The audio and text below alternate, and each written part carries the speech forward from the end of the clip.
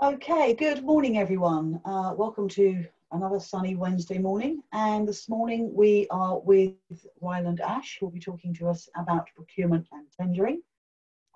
As always, this is being recorded, so this will be available for you from tomorrow. Hopefully you've all downloaded the materials. The link was in your joining instruction email. Not a lot else to say today, other than to hand over to Ryland to let him start. Just one quick thing. If you've got any questions, we will be answering those at the end, but this is a new style where we've upgraded our system. So you'll notice on your bottom toolbar, Q&A. If you click on that, you can answer any questions you want on there. You can see all the other questions that have been asked. And then we'll get to these at the end, and Ryland will answer as many as possible. So again, without further ado, definitely this time, Ryland, I'm handing over to you. Lovely. Thank you very much, Julie. And a very warm welcome to everybody. Thank you for joining us on this lovely sunny day. I'm hoping to make the subject of procurement and tendering a slightly more sunny subject for you to consider this morning. So that the challenge is certainly with me. Today's seminar, I'm going to cover the history really of the progress of the law surrounding contract formation, how the procurement process works in different organizations, and then we'll take questions at the end in relation to any issues that you're facing in the industry. And I'm going to give some pointers in relation to things we should be considering in relation to the challenges that we face with regard to coronavirus. So my background is as a barrister originally. I qualified many years ago, and shortly after qualifying, I went to Southeast Asia and worked on a turnkey project out there, which involved some design, build, and operation projects in Taiwan. When I moved back to the UK, I started dealing with disputes, contract placement, procurement, tendering, disputes, and also contract drafting and advice generally. So my experience is very broad, particularly in relation to projects and the placement of different types of contracts on projects, not only in the UK, but also internationally. So this slide really sets out the basic agenda for today. We're going to start by looking at how you form a contract and what would be sufficient in the eyes of the law to create a legally binding relationship. And I'll also talk about what happens where there is no binding relationship, which is something that happens fairly commonly and is surprising often to parties. There's some very interesting case law over the last few years on that subject, which I'll come to. Offer and acceptance are the key principles of contract formation, but we'll talk about rejection, counteroffer, and acceptance and how that can come about. But before we go into the legal principles, I think it's important to just set out the general basics in terms of procurement. So with procurement and tendering, the idea is that there is a process which is clear from the outset, but sometimes not, as to how a new project, which has either been designed or not yet designed, can be established by way of an agreement between a professional team and eventually the building team. And sometimes it can go further and relate to how a project is funded, and then further still how it's operated and potentially then sold, passed on, or handed back to a client over a period. So it's all about the construction process and how it fits together. In short, there are a handful of basic procurement processes. First of all, you have what's known as the traditional approach to procurement. Now, the traditional approach is something that starts with a design concept, and it will have a client or a stakeholder who has an idea.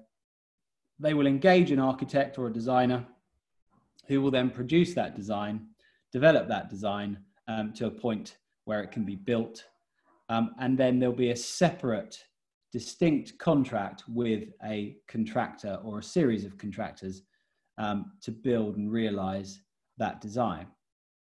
So that's the traditional approach, where there's a separation between the design process and the building process. Now, the downside to that is that clients won't have one point of contact, they'll have several, so they need more management and support through those processes.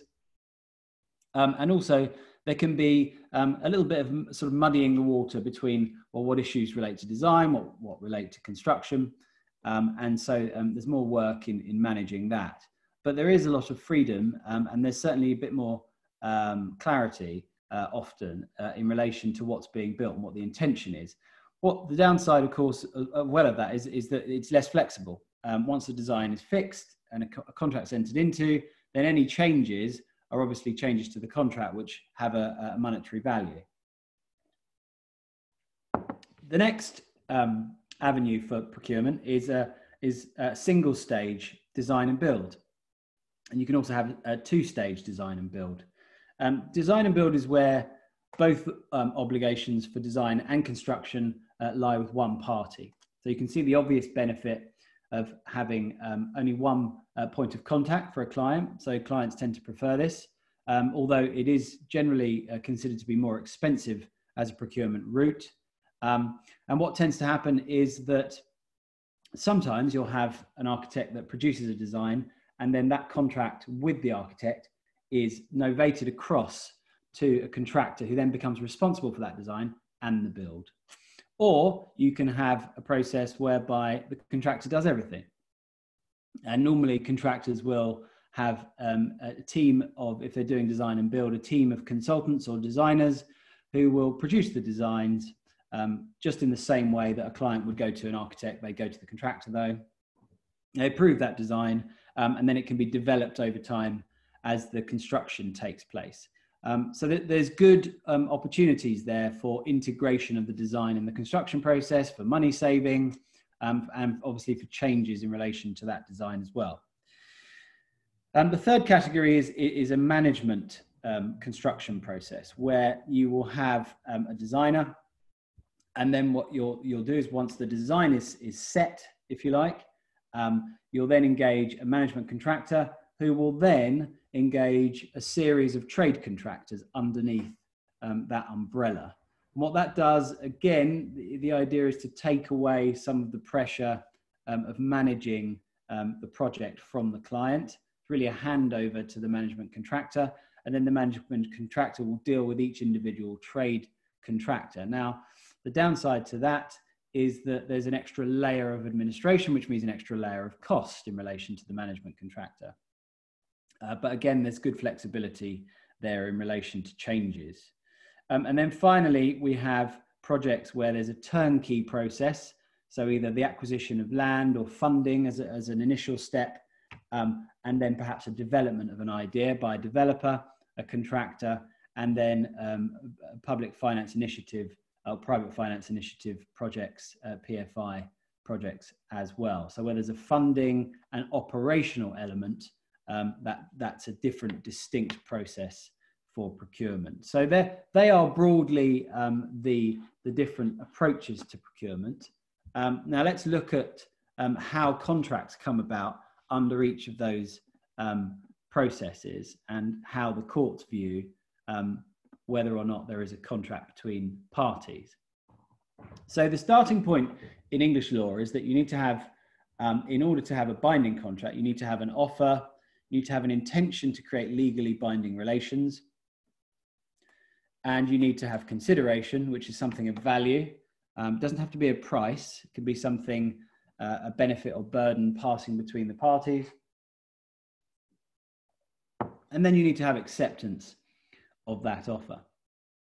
Now, the short point here is that quite often at the early stages of procurement, where there is an element of negotiation, and there isn't always, it's important to note that, for example, some government processes, local council processes are closed to negotiation. They're restricted as they're known. So in that sense, there may not be a negotiation. But where there are, in the majority of cases, the negotiation between the invitation to tender, the tender being submitted, an offer being made, perhaps an acknowledgement of an offer, an order being issued, and then acknowledgement of that order, and then even potentially the issue of invoices and terms and conditions.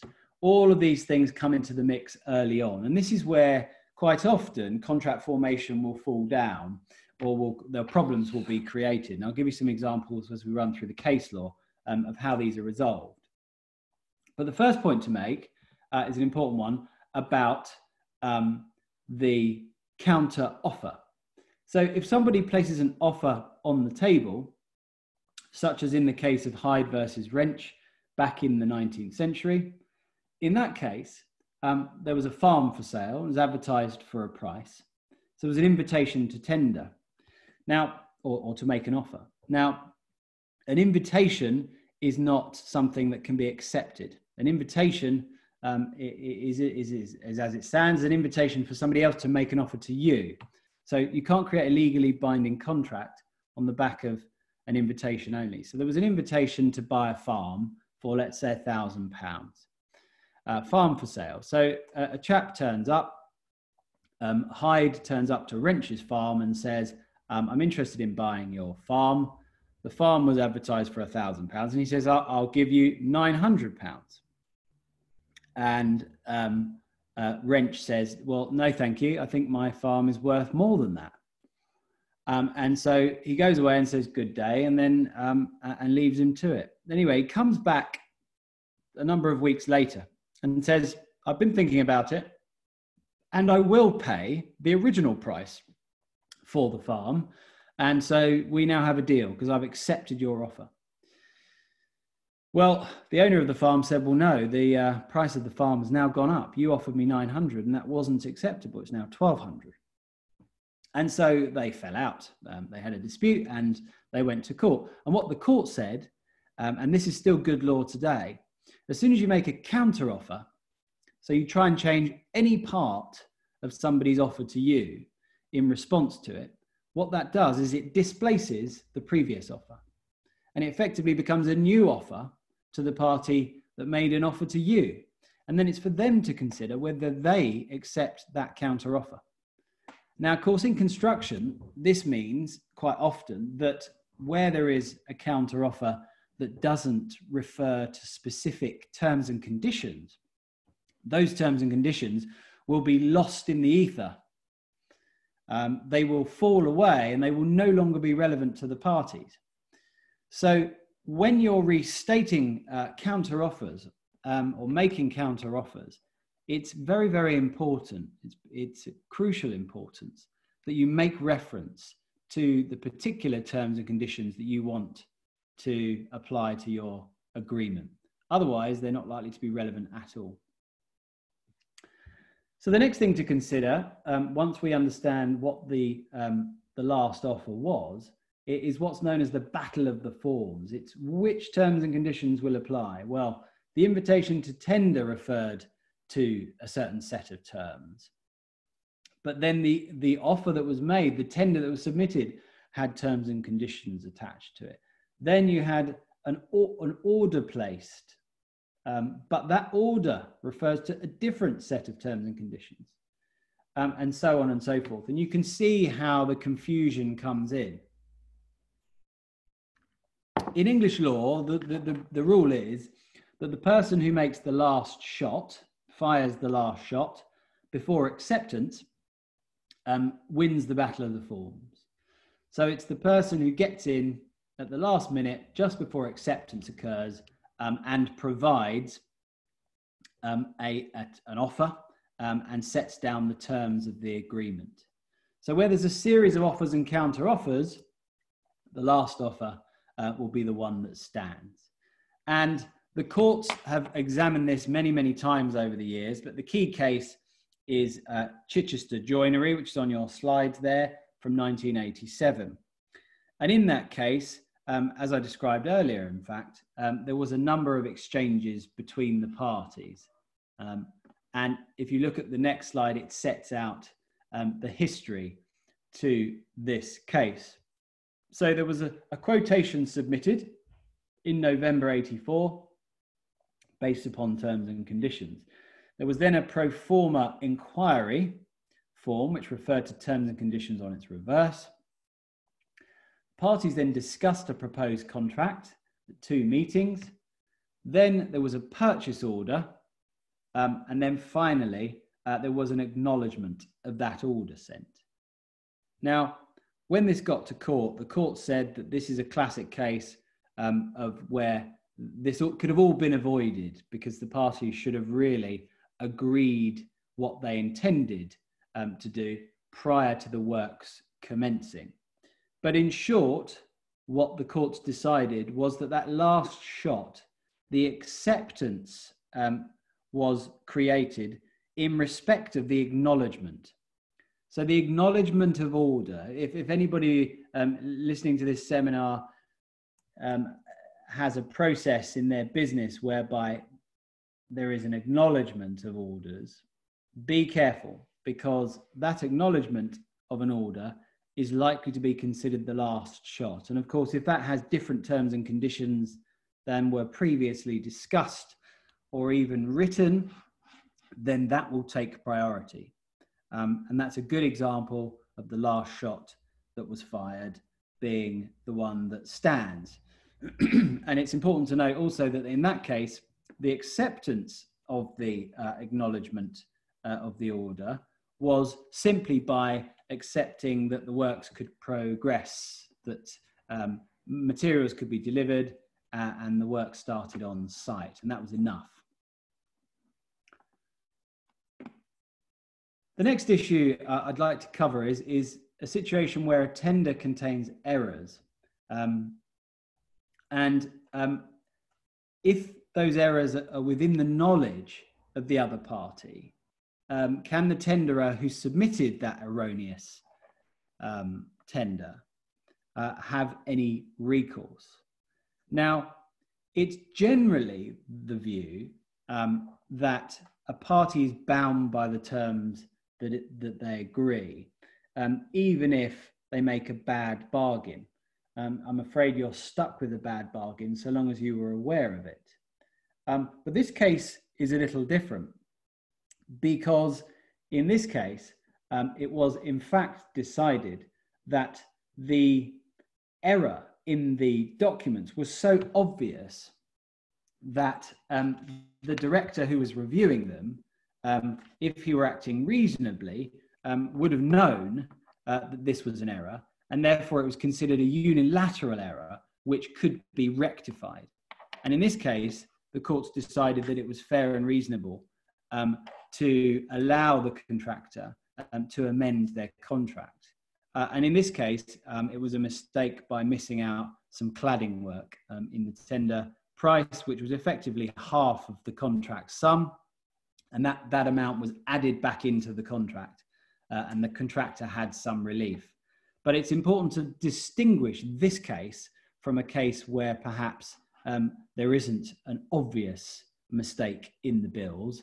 And if there's no obvious mistake, then probably the reverse applies, and the contractor will be stuck with any remedies that they had under the contract. So what if a contractor submits a tender with its own conditions attached, which were neither accepted or rejected? Do these conditions apply? Now we can go right back to 1862 to Felthouse and Binley on this. This is a case really that established what is a fairly well-known principle, that silence is never acceptance. And the facts of this case, although weren't squarely in relation to silence, they were actually more about whether or not the parties had conducted themselves in a way that was consistent with the terms and conditions that had been put forward. But in short, the court said, well, unless there is a very clear acceptance of those terms, either by conduct, verbally or in writing, then those terms will not be held binding. And this was in relation to the purchase of a horse by a gentleman from his uncle And he effectively said, I'd like to buy your horse. Unless I agree otherwise from you by next Friday, I'll deem to have bought your horse from you. And the uncle never responded. The horse was actually sold by accident. And the question was whether or not he had good title. That is, the nephew had good title to the horse.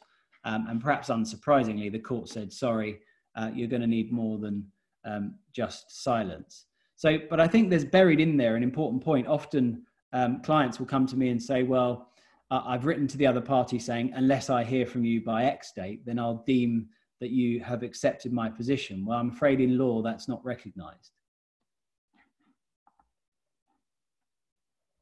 The next interesting case I'd like to refer you to is RTS Flexible Systems and Mulcahy. This was a very complicated case in terms of the factual background. But there's an example in here of the perils of proceeding with work under a letter of intent. And there are many, many cases in relation to letters of intent. But in particular, in this case, essentially, the test that the courts decided was that if a reasonable and honest company director believed that an agreement was being made, then that agreement will be binding. But it very much depends on the factual background of the case. And there's an interesting point in this case as well, that the initial documents stated that they were subject to contract. Now, you may have seen documents that say subject to contract. Well, subject to contract following this case was found to be not so powerful, in the sense that it could be overridden by the party's conduct after the document is issued. So up until this point, it was almost invariably felt that if you said subject to contract, then nothing within that offer could be binding. But what is clear is that over the years, the party's conduct has become more relevant to the courts. The courts are now looking at situations more carefully, and they're saying, well, if the parties, like in this case, acted in a way that was consistent with an agreement being made, then clearly there must have been some kind of expectation that there was an agreement, and act in accordance with terms and conditions on that background was sufficient for the court to find that there was, in fact, a binding contract.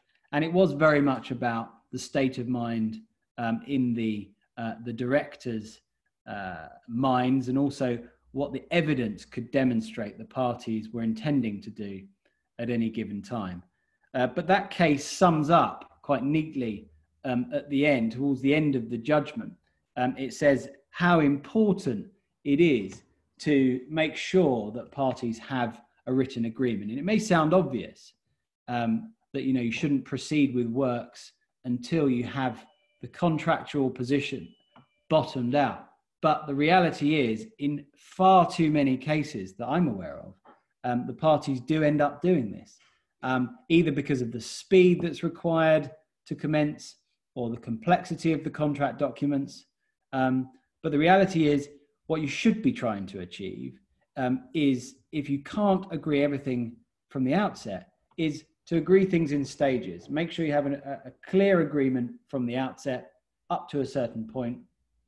And then subsequent to that, obviously, if you can agree further terms, then you ought to be doing that. The worst case really is where you ultimately do not come to any formal agreement. Now, if there is uncertainty about the terms, and the courts have also said there should be a reasonable degree of certainty about which terms apply. If that's just simply not there, or if an offer clearly states it's subject to contract and no formal contract will ever be created between us unless or until something is signed, then ultimately, I think the sort of worst case there is that there is no contract. Now, if there is no contract, then you get into a whole quagmire of different arguments. The argument will effectively be that you are entitled to what's called a quantum meruit, which is a reasonable sum of money. Now, a reasonable sum of money to a contractor or subcontractor may actually represent a better deal than having a contract, because in many ways, having a contract, most contracts these days, particularly larger ones, are either for a lump sum or they're restricted in some way. Your entitlement to ongoing costs is restricted. And the coronavirus is a good example of this. If you didn't have a binding contract and you were undertaking works during the coronavirus pandemic, the likelihood is that you could walk away from the works and pick up other work. Or you could be claiming a quantum merit, a reasonable sum of money for the works that you've been doing. So you wouldn't have so many problems. You wouldn't have so many risks. But the flip side to that is that the risk for the contractor or subcontractor where there's no contract is that you have to prove every penny. And that can be difficult. Keeping good records will be crucial if there's a risk that there is no contract, because one of the elements of the formation of the contract have fallen down.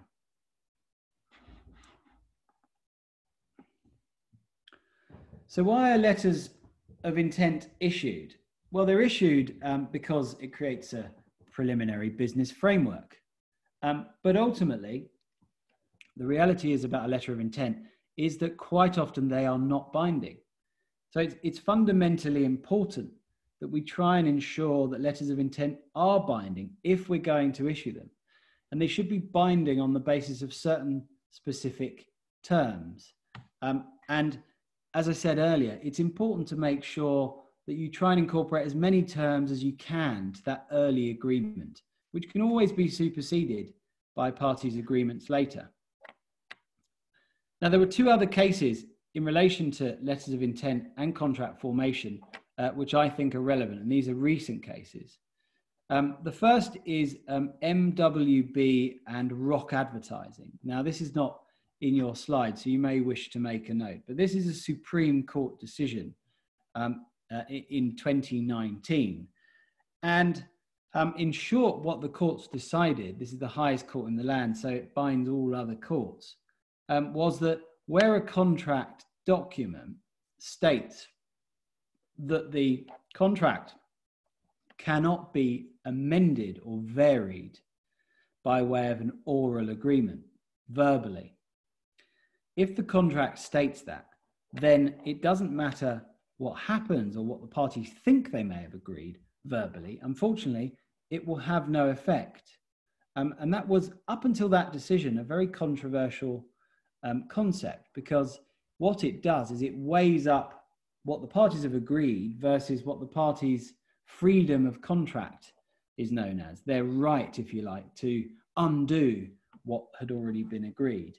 But that case really made it very clear that the English courts are not going to be so generous in terms of opening up or varying existing binding agreements unless the parties follow the process that they'd agreed would apply. So if you think about that in the context of variations, of instructions, it actually has far-reaching consequences, because clearly, if there are provisions in a contract that set down a very specific procedure, then that procedure has to be followed. Otherwise, whatever happens between the parties is likely to be irrelevant and won't affect their entitlement. So that's a very, very important case. And the other case that I picked up on very recently, again, it's not in the slides because it's a 2020 decision, is a case of Forum Services and OOS International. And in that case, there was a letter of intent issued, and the parties were looking to enter into a joint venture. And the joint venture never happened. And there was a claim in relation to what was argued to be a binding contractual agreement and what damages would flow. And in the alternative, there was a claim for a reasonable sum of money for the work that had been done by the consultancy firm Forum Services. The long and short of it, this was an oil and gas project and a potential project between the parties. And ultimately, the courts decided that because there was no clear contractual agreement between the parties, even based upon the letter of intent, because there was no intention to be bound, there was no reasonable degree of certainty, and there was no conclusion really to the parties' negotiations. They were just simply ongoing. In those circumstances, there was no entitlement to be paid anything by the consultant, even though the project ultimately did not go ahead after a fair amount of investment by the consultancy firm. So another very stark reminder that where you have no contract, there is a risk that you get no payment whatsoever.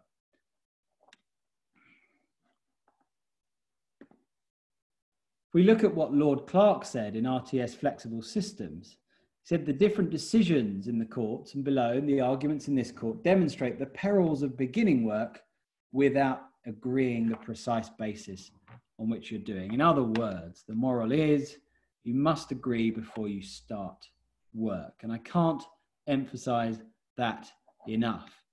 In almost every case where there's a dispute, the first thing to establish is what are the contract terms. And you'd be very surprised, I'm sure, by the number of cases that are put to me where I'm saying, I don't think this is the contractual arrangement. I think these terms apply, not those terms. I think you've been caught out with the last shot. Perhaps a party's issued an acknowledgement of an order and you haven't quite caught the significance of that document. And that can change everything, because an entitlement under a contract will always depend upon the terms that have been incorporated into that agreement. So wise words from Lord Clark there, which must be heeded. Now, what if work is undertaken under a letter of intent without the contract being entered into? What is the basis of payment? So in this Robertson group case, this is a Scottish case, and it relates to the principle that you should be entitled to a quantum meruit, a reasonable sum of money, if someone's had the benefit of your work. In other words, in a different area of law called tort, a party can't have unjust benefit or unjust enrichment as a result of work that you've undertaken. But in this case, it was decided that there was no contract. But what the courts did decide was that actually, whilst the contract fell away, there was a separate agreement which said that if the contract was never finalized, then there would be an entitlement to reasonable direct costs. And the courts went further in this case, interestingly, to say that overhead and profit lost as a result of the contract never being finally agreed is recoverable. In other words, under Scottish law, a direct or reasonably direct loss, a direct loss, would include loss of profit, overhead and profit on a project. Now, word of caution, of course, this is a Scottish case, so whilst it would be persuasive in England, it may not be followed necessarily because it's not binding upon the English courts. But nonetheless, a very interesting decision that clearly sets out possibilities for parties agreeing that if a contract doesn't come off, they'd be entitled to the losses. Now, of course, conversely, if there is a contract in place and one of the parties breaches that contract on a fundamental level, it would be a repudiatory breach. The contract would come to an end, and then there would be an entitlement to damages in the same way. But you need to have a binding contract in the first place, and you also need to be able to prove such a serious breach occurred. And by serious, I mean going to the heart of the contract. So that would normally relate to things like not continuing with the work or leaving site without any explanation, which could have happened, for example, during the coronavirus. If parties simply don't have the resources, they haven't given the contractual notices that they should have under the contract. If somebody's walked away from works, the reality is that will represent a repudiation, which would then give the other party, the innocent party, the option to accept that breach and thereby bring the contract to an end and bring a claim. So those circumstances are, I think, very relevant at the moment because I hear lots of stories about that happening. and parties simply disappearing. And we'll come on to the coronavirus situation in a bit more detail later. So really, the starting point to decide which procurement process you're going to follow is about strategy. It's about project strategy. And it's to be clear about how the design and construction responsibilities are to be divided. So the division of responsibility should be clear from the outset between the designer or the consultant, the contractor, and or any agents that act on behalf of the client. The next point to make is that that's all well and good in theory, but you must make sure that your contract documents follow the project strategy. So what is required of professional consultants has to be set out, obviously in their professional appointment agreement, but also should be reflected in the building contract. It should be clear in the building contract who is doing what.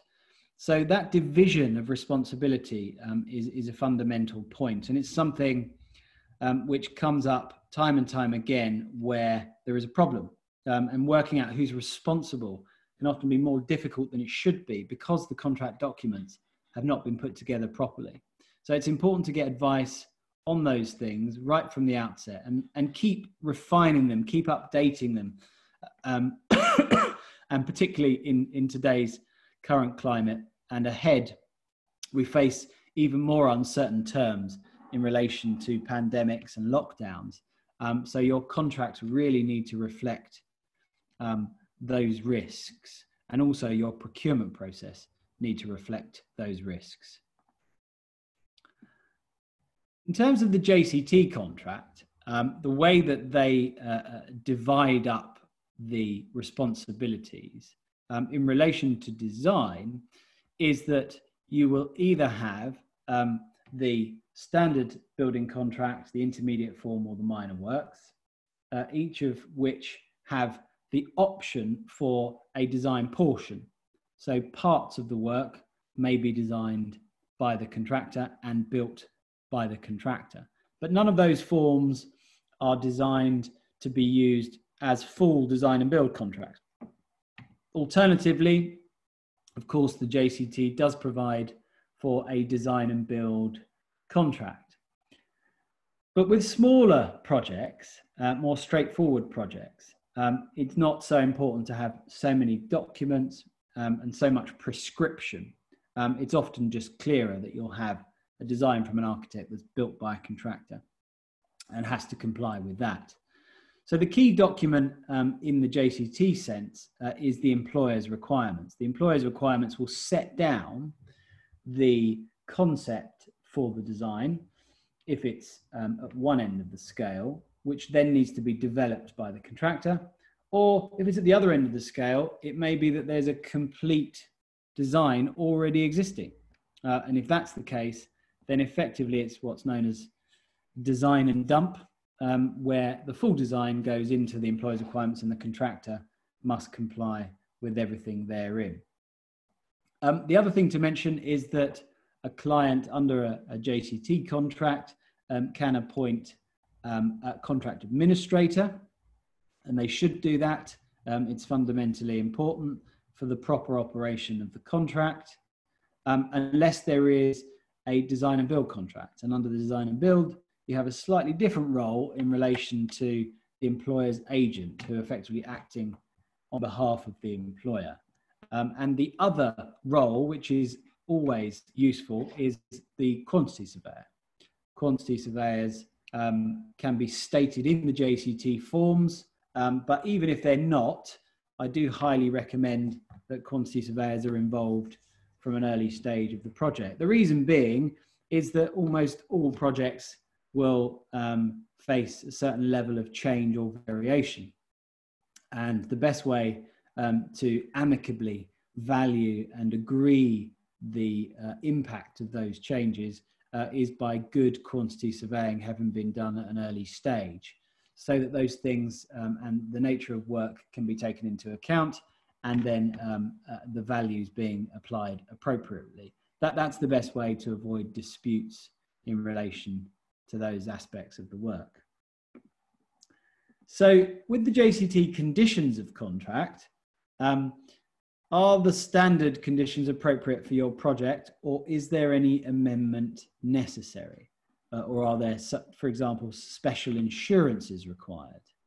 And the insurance market at the moment is particularly tight, and so amendments in relation to the nature and level of insurance is important to review in terms of the overall risk of a project. But in terms of the conditions, the JCT contracts are designed and drafted in a way that's supposed to be even-handed in terms of risk. Having said that, there are provisions within the contracts that, in my view, do require some improvement. And not just improvement, but also amendment to reflect the risks on the project, the risks of the contractors and subcontractors working on the project, and the risks generally that we face today in light of the pandemic. So those amendments should be made at the earliest possible stage.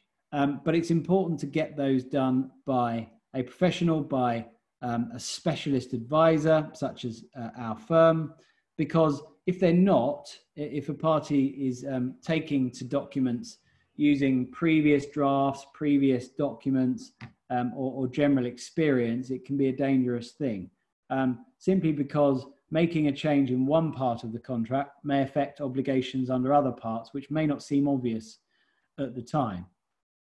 So it's very important to make sure that you make changes consistently across the board. But I do highly recommend considering making those changes, particularly in today's climate. In terms of which form to use under the JCT, well, as I mentioned, the first decision is whether you've got a design obligation. But in terms of the value or complexity of the project as to whether or not you're going to use the standard form, the intermediate or the minor works, I would recommend reading the JCT guidance notes on this. Very broadly speaking, it has been, in my experience, the case that if a project is over £1 million, let's say, then one should probably not be looking at anything less than the standard building contract. Whereas, you know, between perhaps 500 and 1 million, you're looking at the intermediate form, and then below 500,000, you should be looking at the minor works contract, and below that you've got homeowner contracts as well, which are even more basic. But they're general guides, and it very much depends on the complexity. The more complex the project, the more complex essentially the terms that you need, more detailed terms that are required. In terms of the structure of the forms, there should be stuff that's familiar to you, but if it's not, then we'll run through this. We have the Articles of Agreement, which is where the basic information that's relevant to the project is recorded. You then have the recitals, which sets that down in a bit more detail, but then goes into the obligations of the parties. The articles themselves, then you've got contract particulars, the conditions, and the schedules. So in the articles, you'll have the names of the parties and registered offices. In the recitals, you'll have descriptions of the work, contract bills, contract drawings, and any schedules. In the sixth recital, you have division of the work into sections, if there are sections, and sections will dictate different separate completion dates in the contract. And it's worth remembering that if you're going to have sections, you need to be prepared to operate extension of time provisions and liquidated damages provisions in relation to each of those sections. Seventh, framework agreements. Well, this is an optional provision, of course. And framework agreements, I think, will become more prevalent in the market ahead. And the reason I say that is because I think that framework agreements provide a good deal of flexibility for clients. clients can have a framework agreement with a number of different suppliers. What happens is the terms are effectively agreed up front, and then there's normally a time period over which the framework applies. And then within that window of the framework, a client can call off certain aspects or packages of the work quite easily and quickly. And so having the flexibility of a number of suppliers, particularly in today's market, where there's so much uncertainty surrounding the viability of the supplier companies, the supply chain itself, and even locations geographically, it's important to have that flexibility for an employer.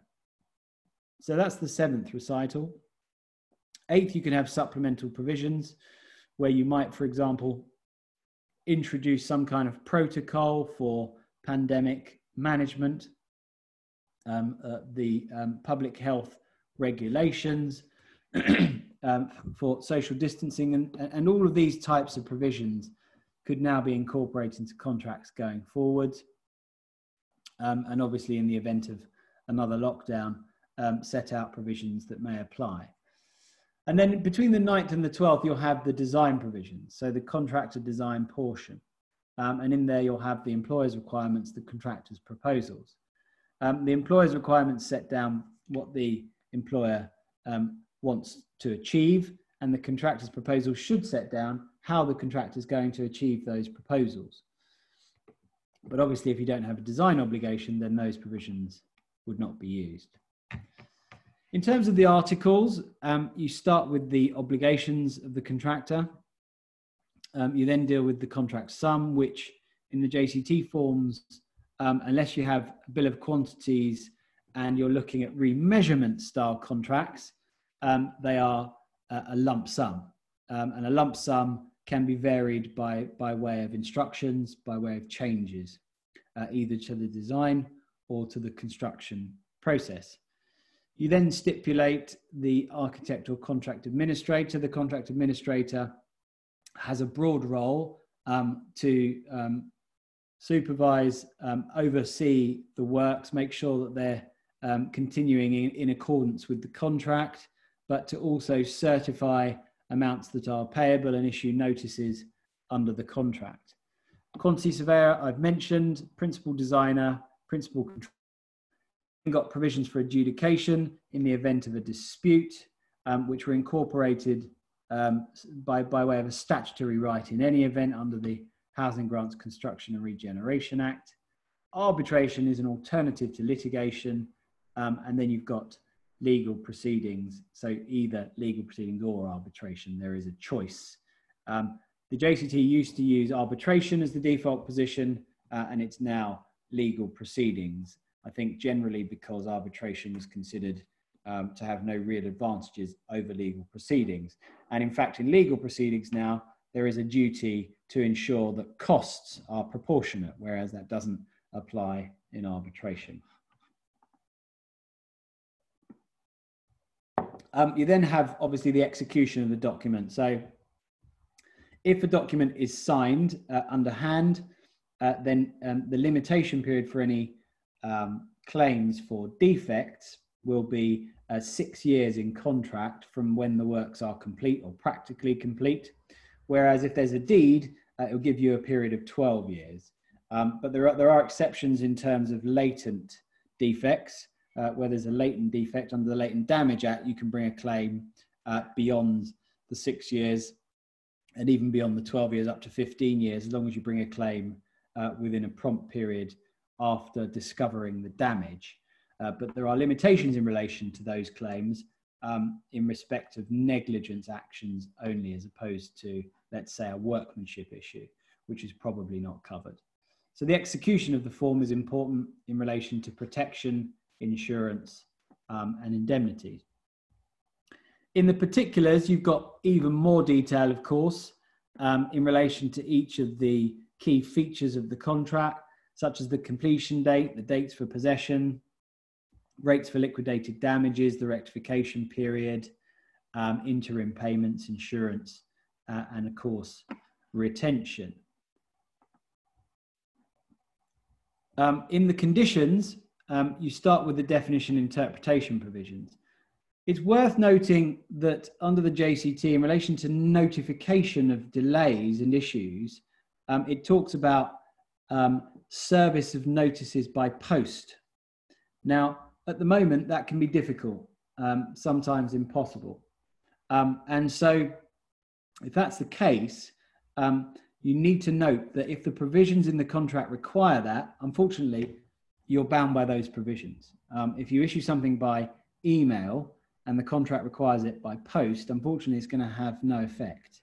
But the way around that is to obviously agree a protocol with your client or your contractor.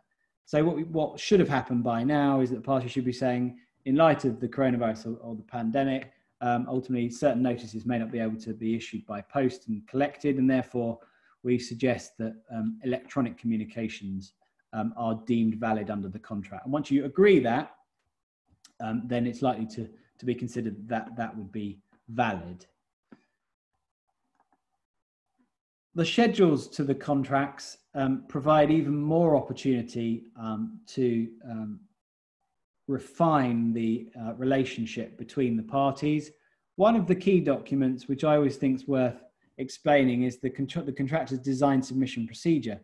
If there is a design obligation on the contractor or subcontractor, and then this provision applies, whereby designs can be submitted, they ought to be approved within a certain time frame. And it's important to note that the contract actually says unless or until designs are approved, there is no entitlement to be paid for that work. So that's an important point, obviously, in relation to valuing works. And it also talks about variations being identified within 7 days of the submission of documents under the provisions of the design submission procedure. So again, if you don't follow the contract process, it's unlikely that you're going to reserve your rights under the contract. So English law is very strict in terms of the provisions and following the contract. And that's a good example where the parties simply have to follow that process, obviously, if it's incorporated. Then you've got variation, acceleration, quotation procedures, which are optional.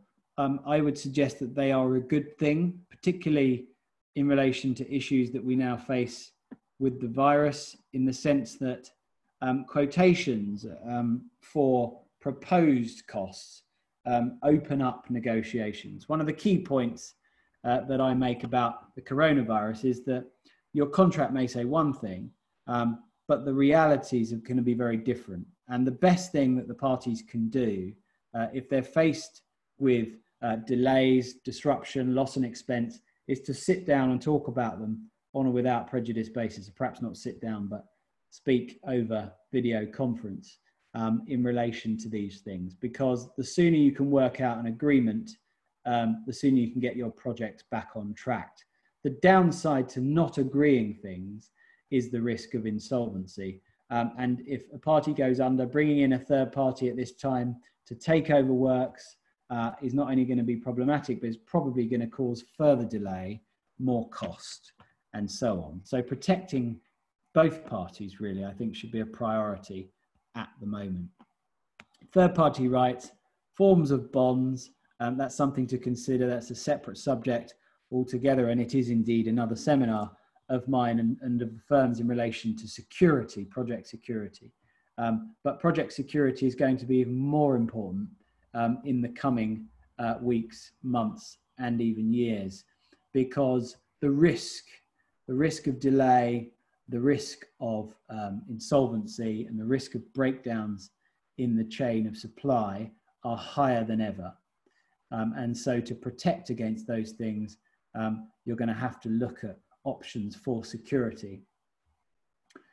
Fluctuation options are another possibility, and I think that it would probably be reasonable in newer contracts to look at potentially using fluctuation provisions to cover changes, short-term changes in the cost of things, but it depends on how much risk contractors are prepared to take. And historically, they've been prepared to take a lot, but I think in these current circumstances, they will be more risk averse, understandably. And then supplemental provisions, again, I suspect we will see the new regulations in relation to public health and the government regulations in relation to social distancing and safe working now incorporated. Minor but potentially important clauses, notices and communications I've mentioned. So clause 1.7 is something you should be looking to agree now with the other parties. Where the standard building contract 16 with quantities applies, it requires tenderers to use the same quantities and the contract bills have been prepared in accordance with the standard method of measurement. So accuracy is important. As I said earlier, you're going to be bound by the terms or prices that you submit unless it's a very clear unilateral mistake. And the contract sets down how errors in the descriptions are to be corrected under certain forms of the contract, i.e. this one under the JCT.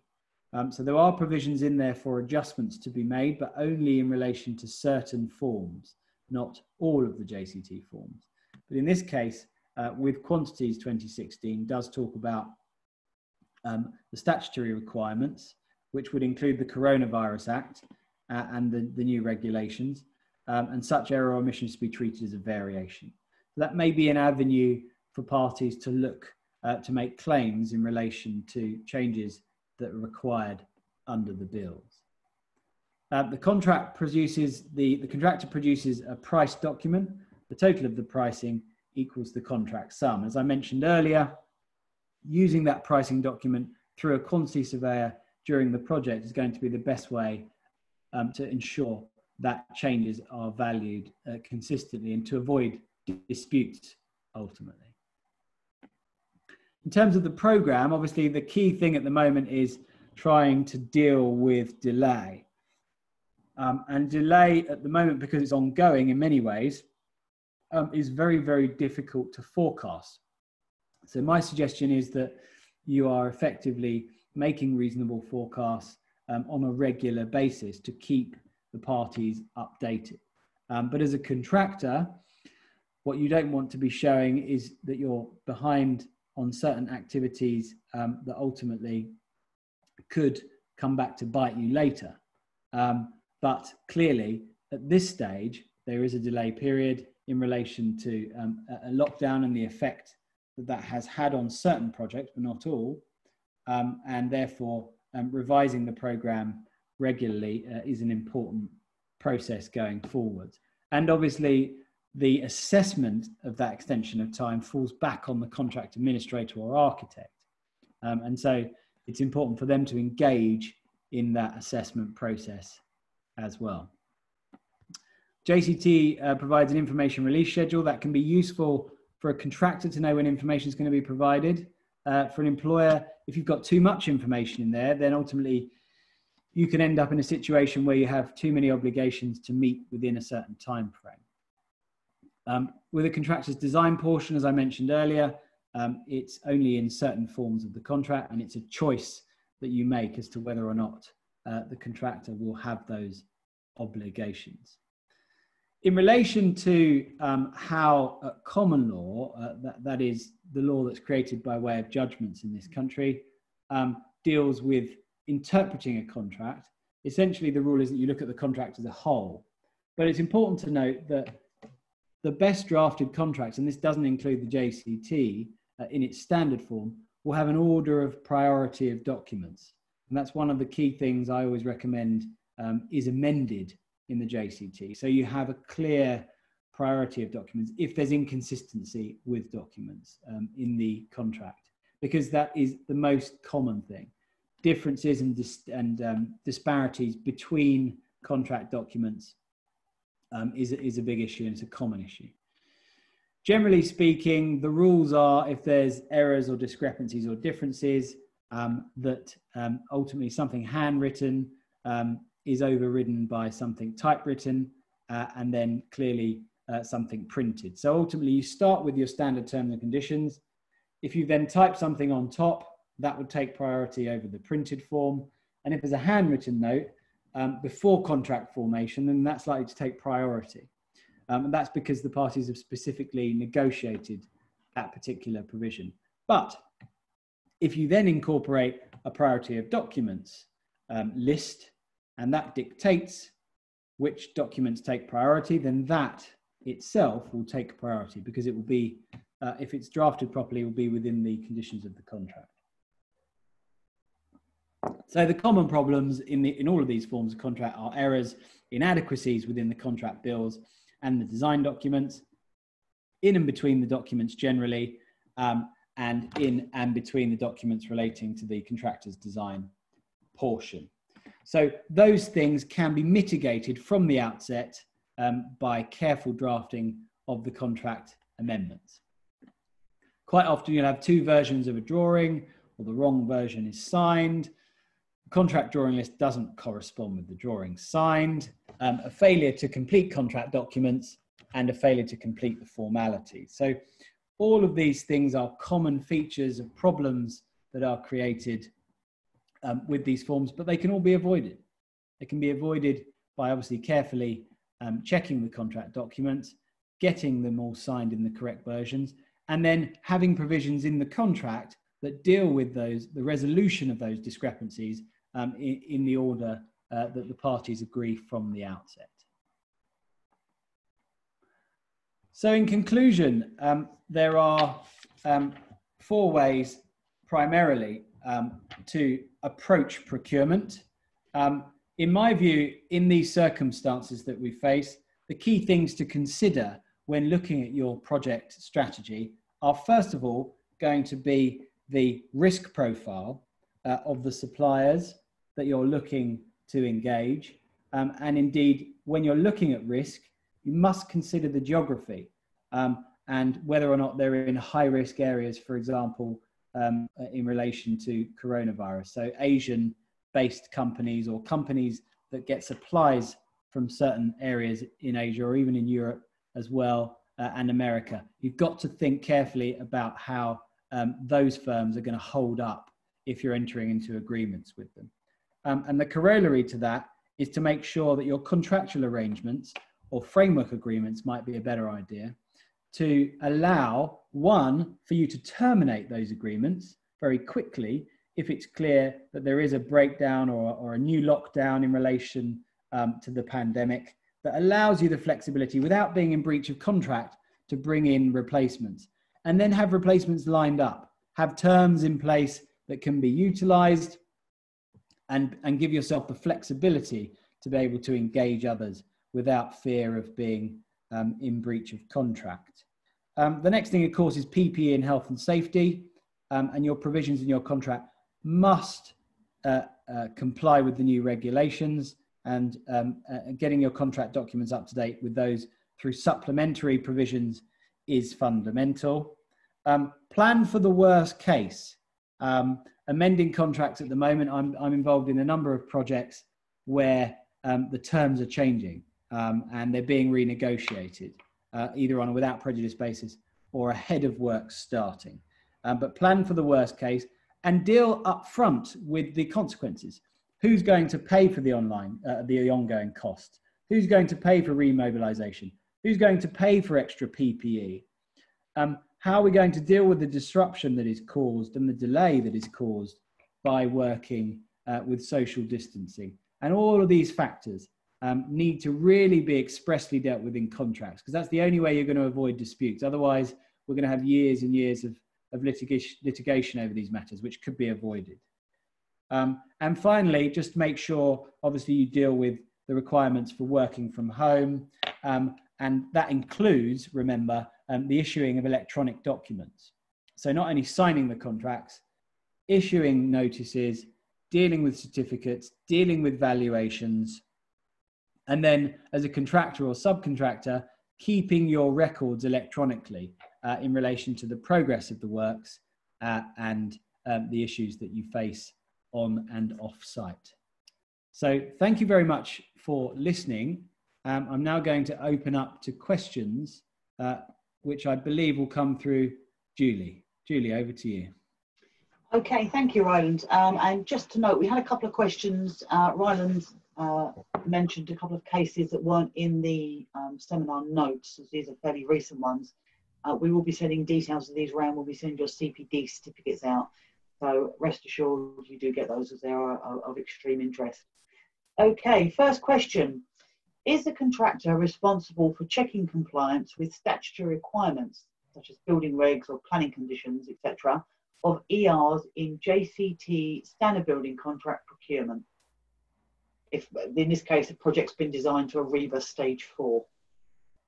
Yes, so the short answer is yes. There is a requirement in the JCT to comply with statutory requirements. Now, the issue is that you've priced the work based upon what the requirements were at the time you sign or agree the contract. But there are provisions in the contract that allow you, if there are changes to the statutory requirements post the base date, to claim those as a change or variation. So the short answer is you must comply with the regs, whatever they are. If there are changes to the regs after you've signed the contract, then you may well have a claim to make for a change or a variation under the contract. Okay, next one. If a figure has been missed from the final contract sum, say by error in a calculation, and neither party are aware, would the contractor be stuck with it, or would the client have to pay the extra? If neither party were aware of it, then the contractor would be stuck with it, is the short answer, because the risk lies with the contractor ultimately by preparing their contract sum. It's only in the case that I mentioned whereby the court will give more credit or be more flexible in situations where it was obvious that a mistake had been made. So it's really a question of whether it's obvious and whether they're aware or ought to have been aware. And what the court said in that case is that any reasonably honest company director looking at that contract bill, in that case, there were two aspects of the work. You had the supply of materials and cladding, and the bill simply just didn't have a figure for cladding, even though it was clear that they were going to provide the cladding. So the court said, well, looking at that, it's obvious that there should have been a price there and it wasn't. But if it's not so obvious, I'm afraid I think the contractor would be stuck with it. Okay. Next one is, how far up the supply chain or chain of command should a subcontractor go to conduct due diligence checks, e.g. source of funds, to comply with statutory requirements? Well, it depends which statutory requirements that you're referring to. But in general terms, I think it's a question of reasonableness. So, in terms of source of funds, it's common sense really that has to be applied. So you would look at an organisation, if you can see from their accounts that they are generating a certain turnover or profit, or they have a banking facility that may allow them X amount of lending. If there's a reasonable explanation for the situation that's being presented, then I don't think anyone's going to criticise you for relying upon that. But obviously, if you don't do sufficient due diligence, or on a common sense basis, something doesn't smell right, then ultimately I think you should be raising red flags and asking for more information. Okay. Next one is, can some of these unknowns be covered by insurance, specifically or generally identify potential unknowns, pandemics and other act of God issues? Yes, so insurance at the moment is obviously a hot topic, and it's something that is developing day to day because I believe, as I understand it, there's only one big insurer who has agreed to pay out certain monies on account in relation to business disruption as a result of coronavirus. What the insurers are saying is that unless you've got very specific pandemic cover, you're not covered. But I personally think that they will ultimately end up having to pay out on some of these policies. because, you know, that's what the insurance is for in many ways. It is the unforeseen events that occur on a project that's outside of the control of the parties, and acts of God is very much something that ought to be covered.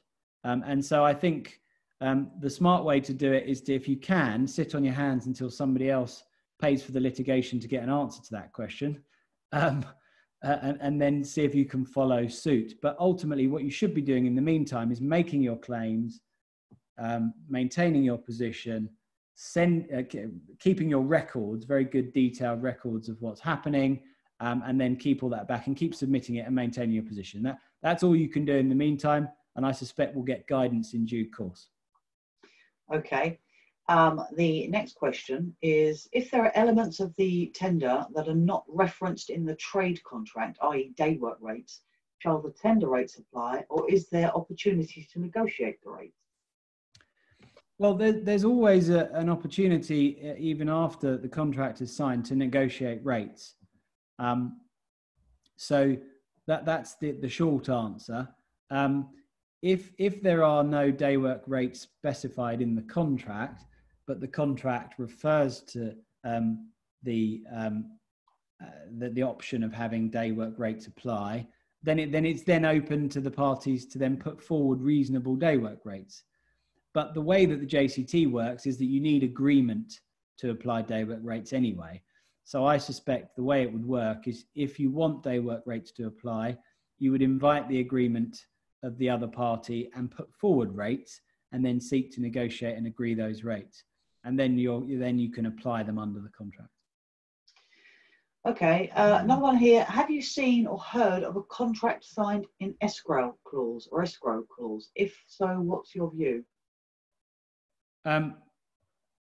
Not heard of a contract signed in escrow.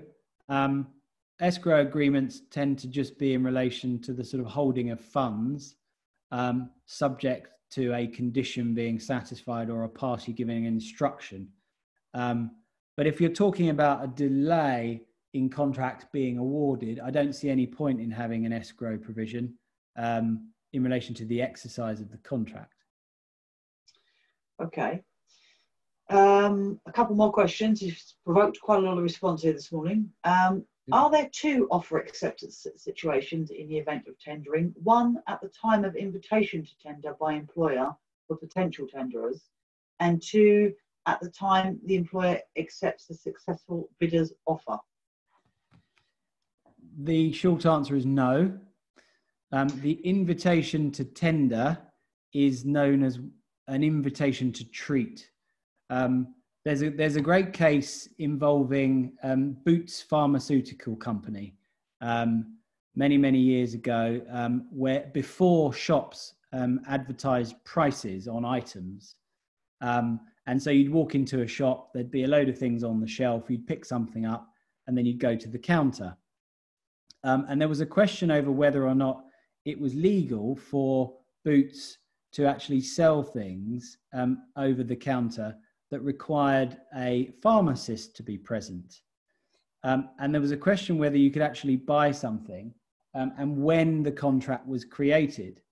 And the courts decided that if you have a price advertised for something, it's much like an invitation to treat. It's not an offer. The offer occurs when you walk to the counter, in the case of Boots, and you hand over the item and say, I'd like to buy this. They will then tell you the price, which is the offer, and then you decide whether to accept it or not by handing over your money. And so that's the moment. And so in the example given, the invitation to tender is not an offer at all. The offer only occurs when a price is put forward or an offer of services is made. And that's when the contract is formed. So there's only one exchange becomes binding. Okay. If no date is stated in the subcontract date of part 1 for the subcontractor starting date, a notice period is instead stated. What are the implications of the subcontractor commencing works before a notice of starting date is issued? That's a good question. The answer is that if there is a duration for the work stated in the contract or subcontract, and there is a provision for notice to commence, then if the notice to commence is given, the duration will kick in, and that would be the contract period. But if those provisions are there and there's no notice to commence given, then arguably what happens, and the subcontractor in this case starts early, arguably what happens is that time is rendered at large. There can't be a contractual duration in those circumstances because the provisions in the contract have not been followed. And of course, the consequences of that are that the contractor then has an implied obligation under Section 14 of the Supply of Goods and Services Act to complete within a reasonable time. They cannot be liable for liquidated damages, but they could be liable for general damages if they fail to complete within that reasonable period, which would need to be established by way of a programme or evidence. Okay. You spoke earlier about entering into contracts. If a contractor signs and returns to the employer full contract documents but haven't received back their signed set, are they in contract and the previous LOI is superseded? Contract documents in this particular scenario were issued following the capped LOI value being reached. Okay, so I think that what would happen is that if there are key documents that have been signed and returned, then it's likely that there's a contract on that basis. The fact that certain documents haven't been returned, I don't think is fatal. The question would be whether or not those other documents are effectively agreed by conduct, and they probably are, so long as in the response where the 4 documents are signed, it doesn't say we're prepared to agree to just these 4 documents, for example. But if it's just a case of, yes, we're happy with the contract, here are the signed documents, and they've happened to not sign some of them, I don't think that's relevant. I think ultimately by conduct or by signature, it seems to me that all of those documents would have been incorporated into the agreement. But that's one of those cases. And see, all of these cases are very fact sensitive. And in order to give a proper, clear answer, obviously you have to look at all the documents and consider them. Okay.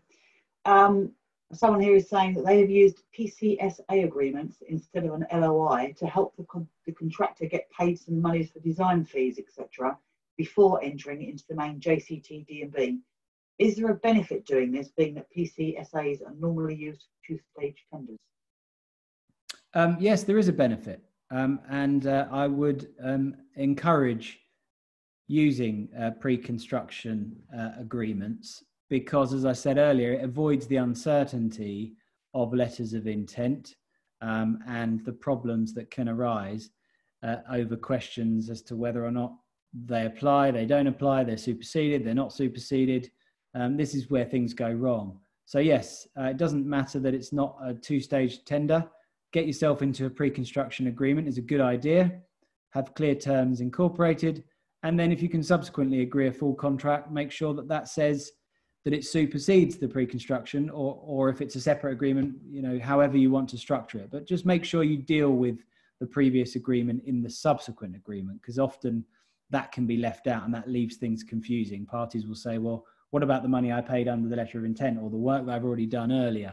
There needs to be a clear line of separation, or the second document will say it supersedes and incorporates all of the obligations under the previous contract. Okay, just a couple more. How would you add in project bank accounts as an option? Well, the answer is by way of an amendment. You would specify in there how the project bank account is to be used and who is in control of that. Often you'll have an agent and there'd need to be an agreement, a separate agreement with that agent, much like the escrow situation, where they have authority only in certain circumstances to release money. And I've drafted many of those. A number of them relate to payments that are certified. So once you get a certificate for payment, it goes to the agent then releases the money, and that's how it's dealt with. Okay. If a client issues a PO to a contractor, but the contract itself has not been executed, does issuing the PO give rise to an agreement? And therefore, is the contractor entitled for works carried out, even if the client has told the contractor not to work until the contract is signed? That's another very fact-sensitive situation. But if you go back to sort of the Chichester case that I referred to, and the fact that there was a PO issued and then an acknowledgement, and the acknowledgement became the basis of the contract, and also the case of Brogden and Metro as well, as an old case that's in the slides, confirms that in that case there was it was to do with the supply of coal, and terms were submitted in relation to the supply of this coal. And there was never a formal response to them, but they carried on supplying the coal. And the courts decided that by conduct, you've accepted those terms. So the only little wrinkle in all of that is the fact that in this case, the client is saying, don't do any work until you've signed a contract, which could be seen to be analogous to ROC advertising, where it says there'll be no amendment unless it's in writing. But I think they're different. I think that you're probably more in the situation of the RTS Mulcahy case that I mentioned, which is where, although it said subject to contract, in this case it said subject, don't do anything with subject to signing the agreement, don't do any work. But then if an employer then allows you to do work and presumably pays you for some of that work, I think you've got a good argument to say that requirement falls away, and therefore you're probably left in a position where the purchase order is binding. Okay, a couple of quick ones here left. In the event of time at large, are prevailing conditions of contract valid or not? Sorry, Julia, I missed the second part of that. In the event of time at large, are prevailing conditions of contract valid or not? Prevailing terms. So if by prevailing you mean the time provisions, the answer is no. But if by prevailing you mean everything else in the contract, then the answer is yes.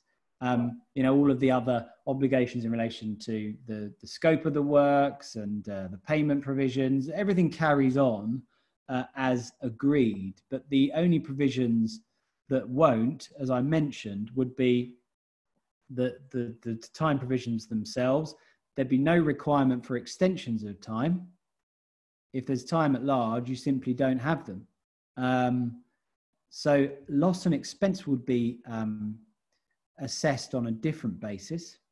And then finally, the practical completion date could still be determined, but the effect on the liquidated damages, that would obviously fall away as well, because liquidated damages can only apply to a contractual date. And when time is rendered at large, you no longer have a contractual date. Okay. And then the last one is, under a letter of intent, how can variations and instructions be dealt with? Well, that depends on what the letter of intent says, and it also depends on whether it's binding. If a letter of intent is not binding, so it says subject to contract, terms to be agreed, and they're simply never agreed, then if there's no contract, it means that there are no provisions for changes or variations. So you simply can't have them.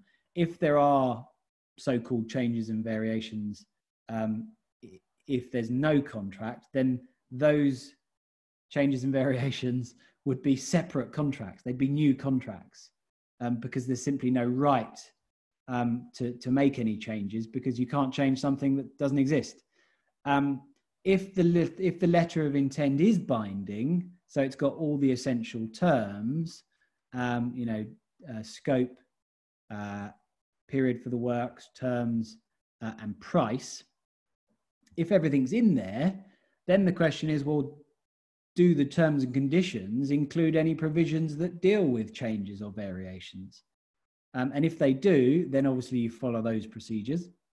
If the terms do not include or provide for variations or changes, then the question becomes, do the parties subsequently make separate agreements which vary the original agreement? So it becomes very fact sensitive as to whether or not you can prove that certain changes subsequent to the letter of intent take effect. So it's a very fact sensitive situation, that. Okay, well, that's the end of the questions for today, Ryland. And as we've previously said, if anyone's got any specific queries with some of these fact-sensitive things, they can contact you directly. Your email address, rylandash@silverllp.com, is there on the slides. Thank you to everyone for turning up. Thank you, Ryland, for sharing your wisdom with us. We hope to see you all soon, and this recording will be available from tomorrow. So those of you who want to get some more facts in your head can watch it all over again. Otherwise, we will see you, some of you later, 5 o'clock. Others, we will see you hopefully soon. Take care, everyone, and stay safe. Thank you. Thanks, Ryland. Thank you, Julie. Thank you, everybody. And please do get in touch.